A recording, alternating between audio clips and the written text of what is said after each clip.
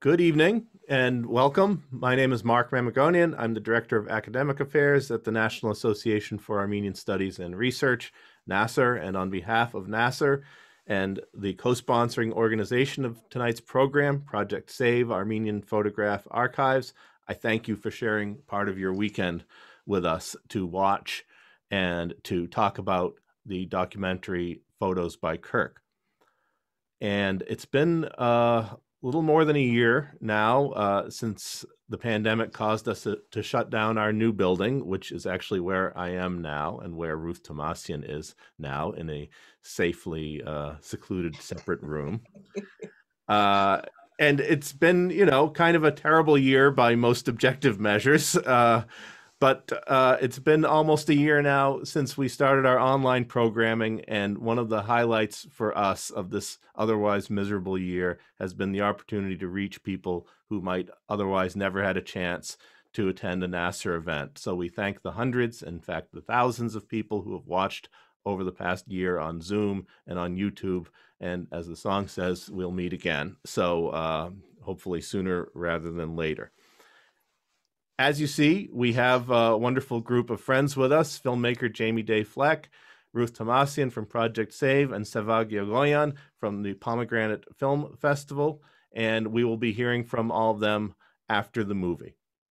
Now, in my no longer able to keep track of time mind, it was just a couple of years ago that Jamie contacted me and then came to the old NAASR building to shoot a segment of her documentary, Photos by Kirk. In reality, it was closer to 10 years ago than to today. But again, who can tell anymore what time is? But I thought then, and I think now, that it was a great project that she was engaged in, and we were very pleased to have the chance to bring it to an audience, an Armenian audience tonight, along with Project SAVE. So again, following the screening of Photos by Kirk, which is 26 minutes long, we will hear from its producer, editor, and director, Jamie Day Fleck, as well as from Ruth Thomasian, the founder of Project SAVE Armenian Photograph Archives, and who is also featured in the film, by the way, and who knows a little bit about photography, I believe. And Sevag Yeghoyan, the founder of the Pomegranate Film Festival in Toronto. And then we'll have a discussion and take questions from the audience.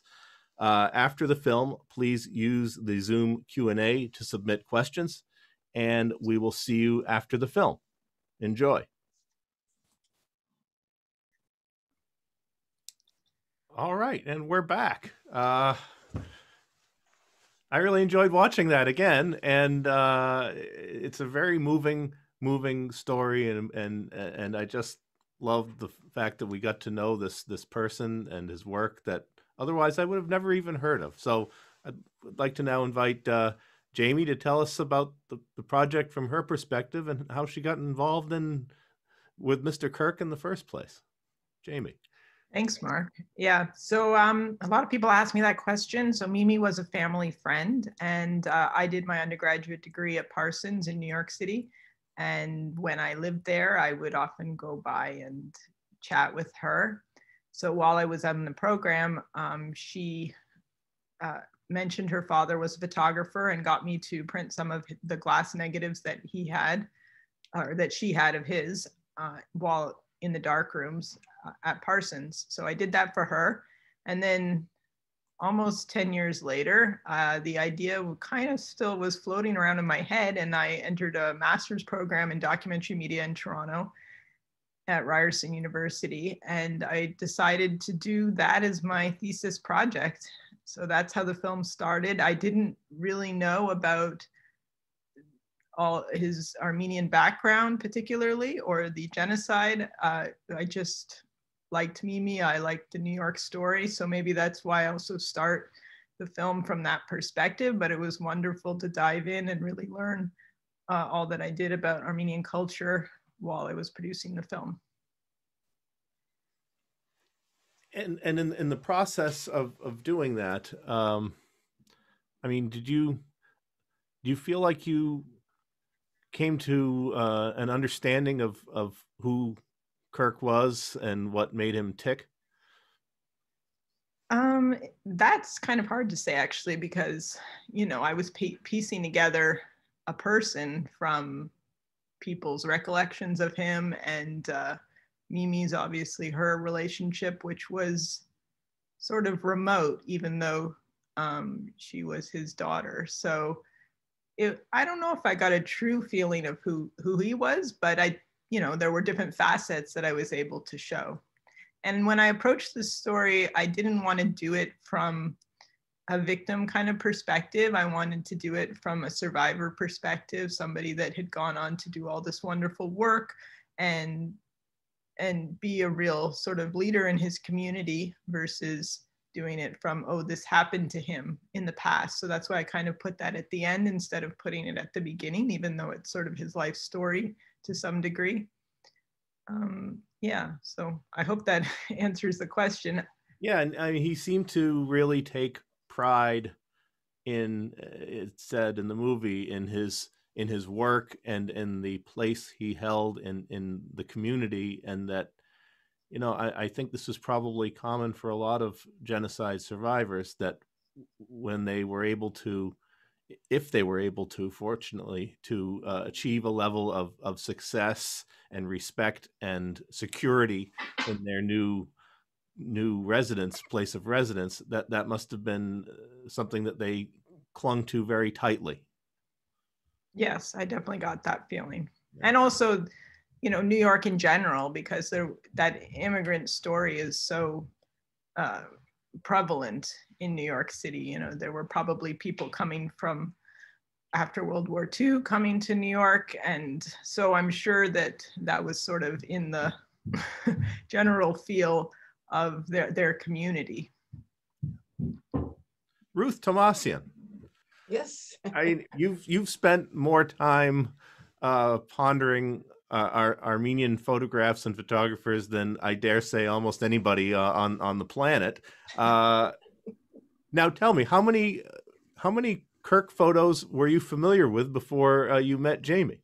Yeah. Well, let me thank you, Marc, for hosting this, and for Jamie for doing the film, because as your question leads me to an answer, I hadn't heard of Mr. Kirk until Jamie appeared at our doorstep, and I did my research, Marc. It was in 2013. Yeah. Yeah. And she had her months-old baby in a stroller. When she came to do her research, we blessed her and the baby and said, good for you. Thank you so much for doing this film. And when I look at her film, it gives me goosebumps, because I see as a young man, Kourken Hovsepian was this beautiful soul. I mean, you look at his face and all you see is the beauty of his soul. And I'm sure he had to shut down what his eyes had observed, the emotions that went through him during the genocide. I can't imagine him seeing all that death and destruction and having an emotionally well life. And I know now as a senior, as I look back on my life, and it is wonderful to live long enough to look back on the decades of your life, but when he was that age, it looks like he was overcome with the grief of it. And it really just changed him into a very sad person. And you can understand why. The whole emotional health of it, his survival had caught up with him. But his photographs are so emotional. He gets the emotion out of people. He knows how to pull it out of people. That's, to me, what's so amazing. And I wish we had we don't have one photograph by Kourken Hovsepian. We have a few photo donors from the Bronx, and I did look through their files of photos, and back in the day, and I started Project SAVE in 1975. So in the first maybe 10 years or so, we were really concentrating on homeland photographs, as opposed to photographs taken here in this country. Now we collect everything, and we're very interested in photographs wherever people have lived, after the homeland, wherever. But we have none. So we'd love to have some photographs that represent Kourken. But I just wanted to ask Ruth, you do have some photos of his cousin, Malikian. Well, yes, because I did go to Worcester, and I spent a lot of time collecting and documenting photographs in Worcester. And by that time, that was in like 1984-ish, I was interested in documenting Armenian photographers. So he was Khazar Malikian, Mary's father, but we all knew him as K.S. Malikian. He was from Harpert, and he photographed everybody in Worcester. I mean, everybody went to K.S. Malikian. So we do have Malikian photographs at Project SAVE, yes. But no mention, I never heard anyone mention Kourken until you came along. So thank you for that, really. No problem. Sevag, you arranged one of the first showings of photos by Kirk at the Pomegranate Festival this year or last year? Actually, in 2015, Mark. Oh, was it? Oh, excuse me. Oh, no problem. And there's an interesting story to it. So before the festival, we were getting ready for the festival that year, and of course, it was the centennial commemoration of the genocide. And we had a group from Montreal who visited us. There was the Hamas board of directors from Montreal, and they, for years, have been talking about, why don't we have a film festival? Can we sort of export the Pomegranate Film Festival to Montreal? And as a preview, we showed that board this film by Jamie. Jamie came and spoke about the film. They were so moved by it, but it took 5 years. But in 2020, just before the pandemic, we had the first ever Montreal Pomegranate Film Festival, which Jamie essentially kickstarted by showing her beautiful short piece. So thank you, Jamie, for doing that. And thank you for bringing the story to life. And just to add to what Ruth is saying, it's amazing. And by the way, thank you to NAASR for all the wonderful work you do and bringing these stories to the diaspora. So thank you, Mark, and thank you, Ruth, for all the work you've done since 1975. Now, in terms of Kirk, I, as Ruth, had never heard of Kourken Hovsepian until I saw the film. But one of the things that moved me was this history of talented Armenian photographers, Yusuf Karch and Ara Guler, and all sorts of them over the years that have just really they're remarkable in their trade and what they brought to life. And for example, Meryem Shahinian, the first female photographer in Turkey, was Armenian, and many others. I'm missing some here: Vahan Koçad and Pascal Seba. And in fact, the Turkish Ottoman personal royal photographers were Armenians, dating back to the 1860s. So we've always had this ability, it seems, as wonderful photographers in different spheres of the arts, but particularly in photography. And it's amazing to see the wonderful work that Kirk did, and sort of how he, in a way, chronicled his community. And it wasn't just the Armenian community; it was the entire community. Whether you were of a Jewish background or Italian background, what have you, he was the neighborhood photographer, and he brought their story to life. And as you can see, photography. We lost a couple of words there, Sevag, at the end, but I'm sorry. I was just saying that this community was brought to life and chronicled by Kirk, Mr. Kirk. Yeah, definitely. Yeah, that the story, the segment in the film with the son of the rabbi is really wonderful, because again, these photographs have this power to bring people back who are no longer with us, and places that maybe no longer exist, and certainly for Armenians in particular, maybe it's very poignant.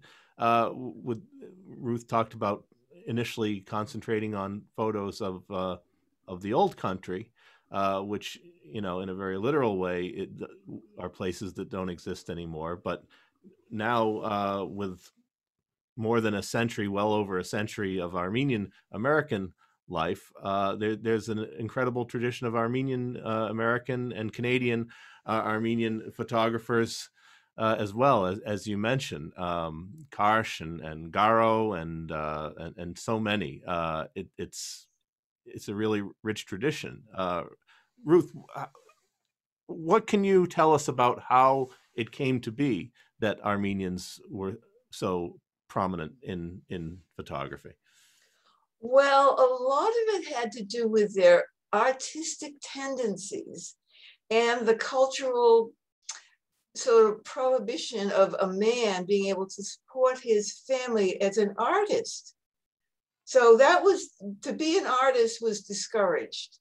But when photography came along, you could be the artist and be a photographer. And this is where the eye of the photographer comes in, the artist's eye behind the lens of the camera.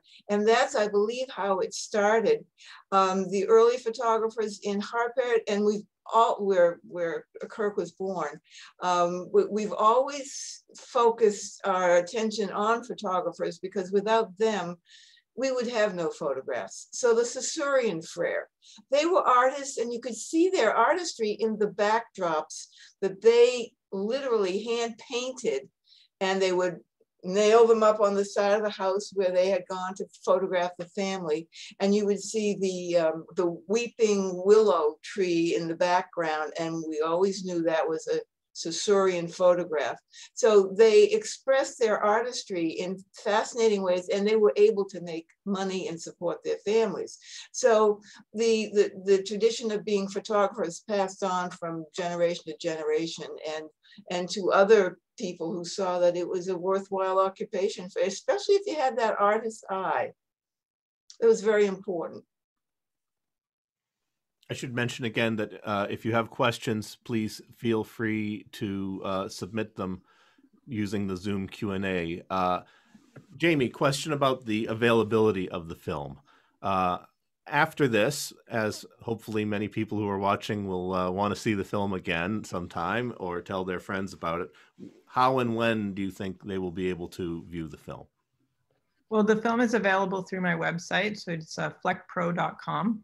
And you can just purchase it there and download it immediately. Great. So we should note, Mark, Jamie has another wonderful film about an Armenian artist called The Voice of the Violin, which is also available on our website. We actually presented that at the Pomegranate Film Festival in 2016. She's got other wonderful films too, but those are two that really stood out that we presented in Toronto. Please tell us about that one. Yeah, it was very odd coincidence that the next short film I did, my husband was friends with a violin maker here in Toronto, and he has several of his instruments, and he just happened to be Armenian. So we shot that, and it's actually, he felt better doing his interview in Armenian than doing it in English. So we even have a good bulk of the film in Armenian with subtitles. You call it a coincidence, I call it a pattern. You never know. Could be another one coming. We have to give Jamie an Armenian name. Yes, I'll be honorary Armenian name. That'd be great. Oh, our committee calls her Fleckyan. It's all right. Fleckyan. I love it. It's like Kavuk, I guess, Kavukian. Yeah. Here in Toronto. Yeah, and Karsh, all these, Karsh specifically was very impressed upon me as a photographer. My stepfather, who mentored me, is a portrait photographer, and that classical style that Karsh did, he was very inspired by. So it's obviously this was all seeping in. I want to say one thing, if you don't mind, Mark, about that Jewish story with Yitz Twersky. It was amazing how I met Yitz. So around the time that I was at school at Parsons, a woman named Constance Rosenblum, who's in the film, the author, was writing a book on the Bronx concourse. And she is a writer, I guess the editor for the city section of the New York Times.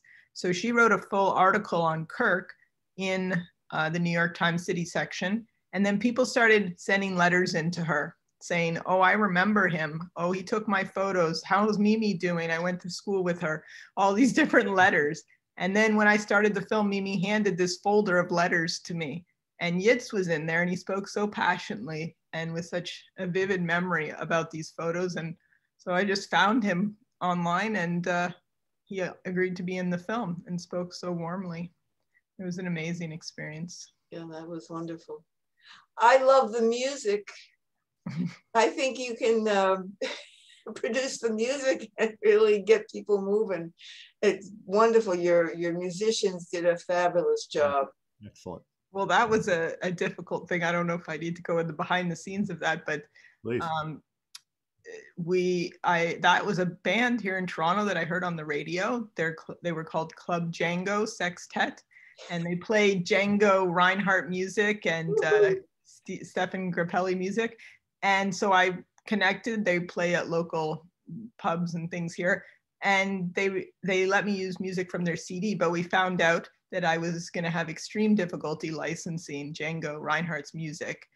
Even tracking down the people that actually license it was very difficult. So I ended up just getting them to re-record it. And so they recorded their own improvisations of the pieces, not based off of Django Reinhardt, but just their own compositions. And that's how we came up with that music. And then the Armenian music is from a gentleman in LA, which was great, an Armenian there. I don't know his name. And yeah, so, and then I did want to say one other thing. Someone had not asked, but mentioned about Marc, Ruth, Adam, who had summarized the Armenian Genocide. That was a very difficult part of the film for me to edit. I wanted to include enough information that people could get a grasp of what that meant, because being non-Armenian, I had before starting the film, I really didn't know anything about the Armenian Genocide. So I really wanted to bring it to a non-Armenian audience and not go over their heads, but really tell them what it was in simple enough terms so that they could look it up and get interested in it. And there was another gentleman, Dr. Alan Whitehorn, who's actually here tonight. I interviewed him. He was very, very helpful. But unfortunately, I didn't want to go off too much from Kirk's story to go into all the historical details of what happened. So I had to give enough that it contextualized the film, but not go off into everything. Though I did have to write, I think, a 50-page paper, which I also talk about, obviously, the genocide in more depth in the paper. So it's unfortunate that Dr. Whitehorn couldn't end up in the film, but we had a lot of great people. Well, and you did a wonderful job, especially adding the audio tape with Kourken's voice. That told the audience a lot about the genocide. I mean, because you could feel it. Feel it in your feet, feel it in your heart. Yeah, that was a wonderful find. So just in the article that Constance Rosenblum wrote, she mentioned something about him talking about his experiences. And I said to Mimi, how did she hear him talk? Because he had been obviously gone for many years by that point. And she said, oh, and she opened her desk drawer and pulled out this cassette tape. And she said, we did this recording of him in his 70s or whatever, and here. And she had never even thought to give it to me as a documentary filmmaker. I thought it was so funny. So, and of course I took it like it was gold and went and digitized it for her. And now we have that. But yeah, it was amazing to have him talking in his own voice about his experiences. That was done by Mimi's husband, who actually just recently passed away about a year or two ago, and who's in the film. And so he did the interview for that, and it was amazing, the clarity and the way that he spoke. That was very late in his life. Yeah, that's great. We have a question here that I'm sure a lot of people wonder about, and that is, where are Kirk's photographs stored, and do they have a curator, or is that function performed by his daughter still? I wish I had a good answer to this. Mimi still has his photographs. After I finished the film, I put them in a good state. They were not exactly being well preserved. They were being held. She obviously had the foresight to keep them for the 30 plus years since his death.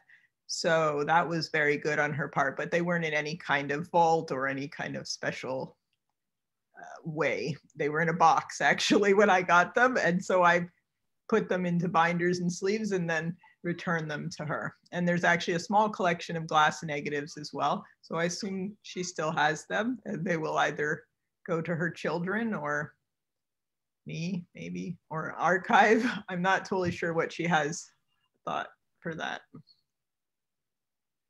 One vote here for an archive. Yeah, so Second that. it can become available and accessible to people in the future. It's unfortunate, not to get on this particular soapbox that I'm often on, that so much of Armenian American history and culture has not been always preserved.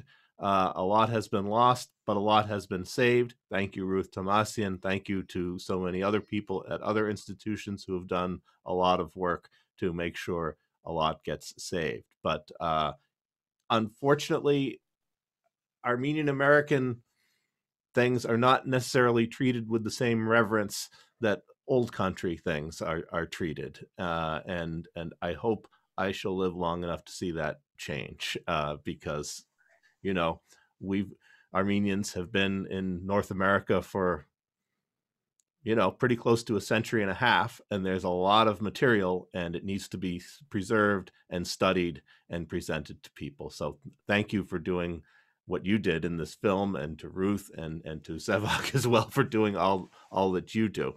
I have another question here. Did he take pictures of his family daily events? Was he, did he take household pictures, or was he not a hobbyist as a photographer, but strictly a professional? As I recall, there were photographs of maybe Christmas Day or family members, the Armenian community in New York. There were some photos of that. Friends, obviously, in Massachusetts when he was learning. There were a few.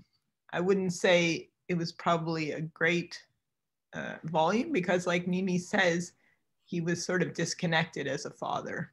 Though I know that he did photograph his grandchildren, but I think it was more of a portrait style versus just out and about kind of look. He might not have done well in the selfie era, in other words. Yeah.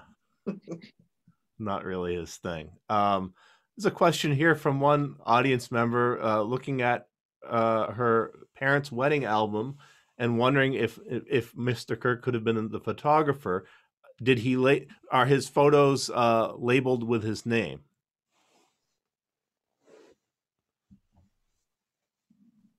That would be for Jamie to answer. Yes. So I recall, no, I don't remember. They might have been stamped on the back. I would check the back of the prints, because oftentimes photographers, if it's stuck in an album, it may be difficult. Usually an album would have had some kind of indication who the studio was. If it's on the back page, or maybe somewhere, there probably was a stamp or something.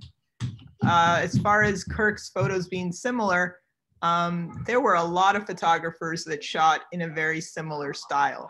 So that is, it could have been him, but it could have been a lot of people. That sort of classic background look was pretty popular back then. Were there other Armenian photographers working in the Bronx at the same time as he was?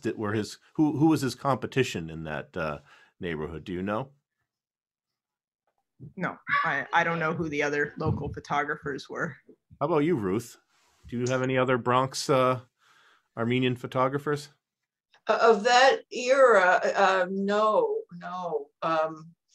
And I'm trying to even think of New York photographers, in the 30s and 40s. And I really have to rack my brain on that one. Interesting. It's a good question. I'll look it up tomorrow when I get to the office. Get on that. Yes. We do cross-reference by place. And so if we have something taken in the Bronx, we put it in a Bronx file, or by Kourken or Kirk, we put it in Kirk's file. But so there's cross-referencing going on, and I may find something, I hope. But we do find it important to, we're all about the continuation of life. We have not gotten stuck in the homeland. We consider it very important to document how our lives have continued from wherever places in the diaspora we live. And it's important to see that we intermingle with other people where we live and take photographs of other people. We just don't only take photographs of Armenian people. We want everybody to, you know, be our customers. Well, Jamie, there's one question or comment here asking if you would consider sharing your second film on the violin maker with us as you did this one, so we can talk about that offline, and who knows, we may be able to make that happen in the future. That would be great. The one thing to note is that is a shorter film. It's 15 minutes, so just for programming. Yeah, that's okay. I recommend it. Very good. Yeah, that would be wonderful to hear, to see. All right, let me just make sure I've got everything here set up.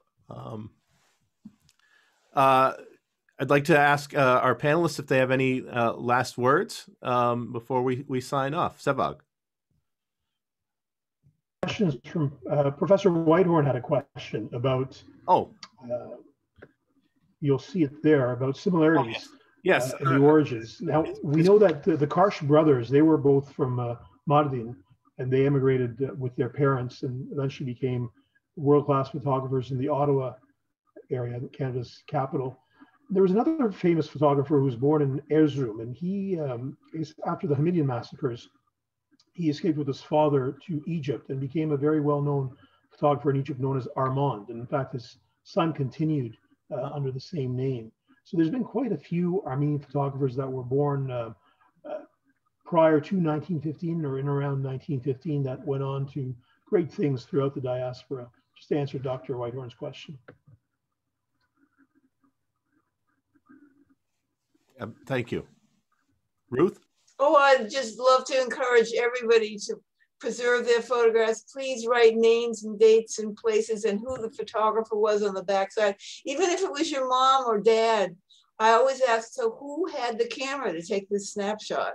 Because it's the eye of the photographer tells you how the photograph was set up. I mean, and if you, some pictures you'll see people and the little kids, they're looking at this photographer and they're scared because he's behind this big camera with a black cloth, but you don't know that when you see them. But if you know who took the photograph, then hey, if it's the mother, maybe they're not scared or things like that. It's important to know who the photographer was and to give them credit for their good work, right, preserving our history.